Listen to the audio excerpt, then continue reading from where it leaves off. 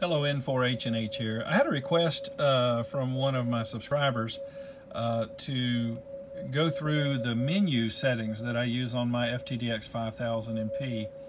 I can't cover them all in one video without it being too long, so I'm going to attack this in stages. This video is going to focus on, if you've watched previous videos, I've already covered the settings that I use for sideband transmit audio. Right now I'm going to go through how I set things up for receive audio. So I'll just start out here with menus 53 through 56, which control the CW receive audio. Get some CW in there. So what you're doing here on 53 is you're adjusting the low frequency that you're going to affect. And now what do I mean by affect? So low cut frequency, I've got it set on 500, and how am I going to affect it will be the low frequency cut or slope, and see it's at 6 dB per octave, or you can do 18. 6 dB per octave slopes off with a very gradual slope, where 18 dB is going to be a steep slope, so it's going to cut it off quicker. 6 dB is going to gradually cut it off. There's a term called hysteresis, but essentially what we're going to do is we're going to start at 500 hertz and then gradually slope it off by 6 dB per octave. So for example, at 250 hertz, which is an octave below 500, I will have cut the signal by 6 dB. If I do it at 18 dB per octave, then at 250 hertz, it will have been knocked down by 18 dB. Okay, so let's put our ear on this and so you can see the difference. Now the reason I've got it set at 500, because you can go, you don't even have to have it on at all, there's off. But the deal is, I listen at 550. That's just my comfortable side tone. So there's no need for me to have the radio produce frequencies below 500 and have those included in the audio. So I set it at 500 because I'm listening at 550, and I'll be honest with you, you could go up to 550. There's, again, something called hysteresis. In other words, the filters are not a brick wall. There's always going to be a little spillover, if you will. So the maximum on this one is 1000, and you get to that point and you're attenuating. Listen. I'll wait till he comes back in. So again, you got a low cut. You can do the same thing for high. So it's two essentially parametric style EQs.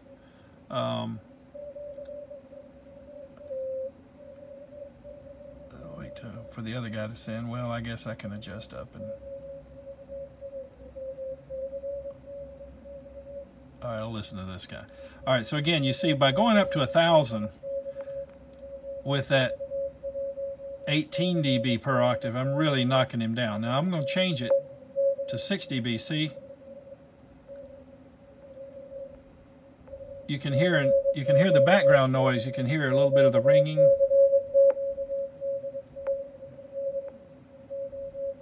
$18 dB is knocking it down because it's steep, as opposed to the gentle slope at 6 dB. Okay, so back over to the frequency. As I lower the frequency, I'm changing the point where it begins sloping off, so it's going to be a little louder. So you just got to find where you like what sounds best to you.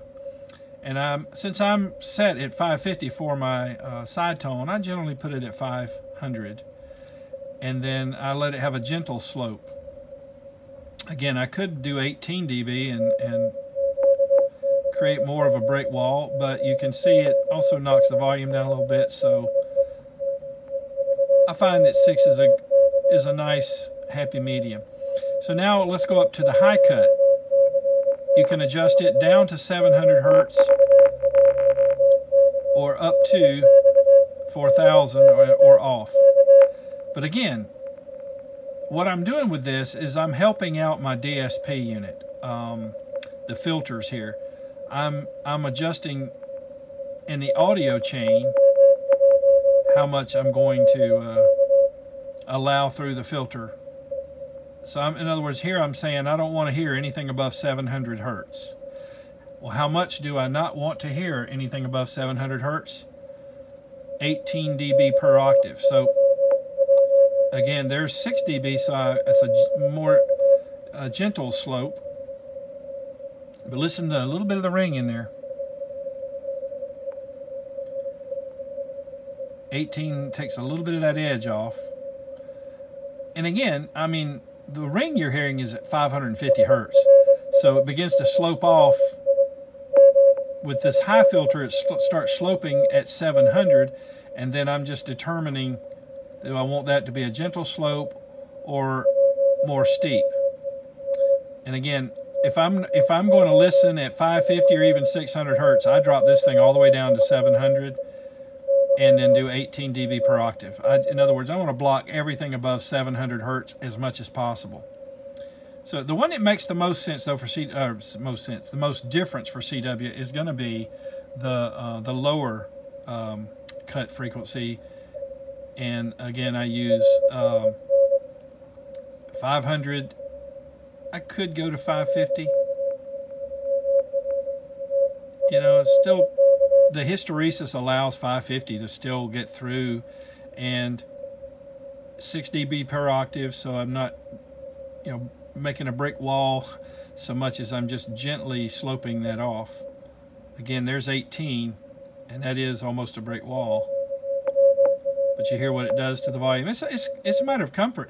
If you're listening through headphones, 18 is actually a good setting because you're going to hear everything very well with 18, and 18 is going to knock out even more of that background ringing.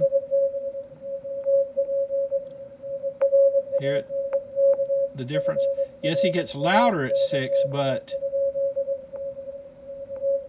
there's more of the background ringing.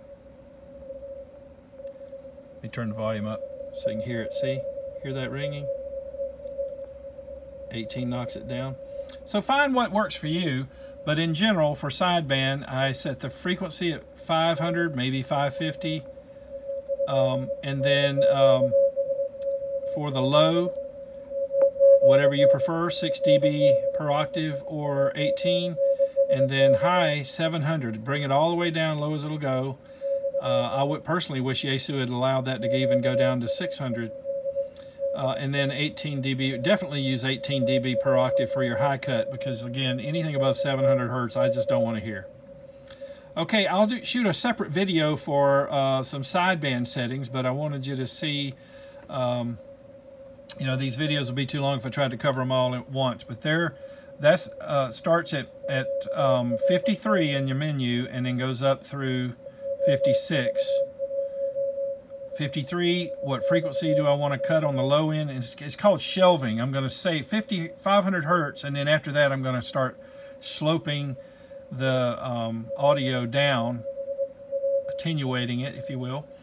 And the amount of the attenuation here is going to be 18 decibels per octave, or 6 decibels per octave. Again, meaning if I'm set to 500 at 250 hertz, it's going to be diminished by 18 dB or by 6 dB. And then high cut, 700 hertz, only because that's as low as it'll go. All right, hope you find this video helpful and informative, and I promise you guys that don't do CW, I will shoot a separate video for what I do for my audio settings on sideband. There's even separate settings for AM, believe it or not. Okay, 73 from N4 H&H.